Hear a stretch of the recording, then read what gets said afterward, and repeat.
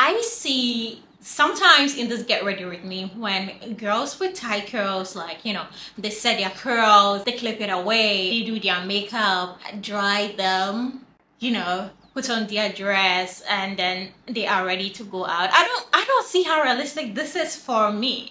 By the time I have finished diffusing my hair, I'm sweating and my makeup is destroyed. I don't see how realistic this is.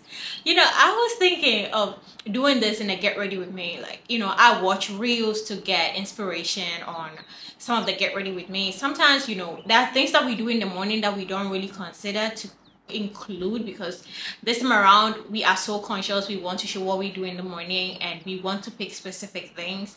So I don't know, I was watching one video, like many videos, okay, and I see it. Realistically, I would finish drying my curls and then probably do my makeup and get ready to go. But I don't see how I'm supposed to dry my hair with all the heat in my face here and there, lifting my arms here and there, trying to, no, it just doesn't work for me. Let me know what you think in the comment section down below.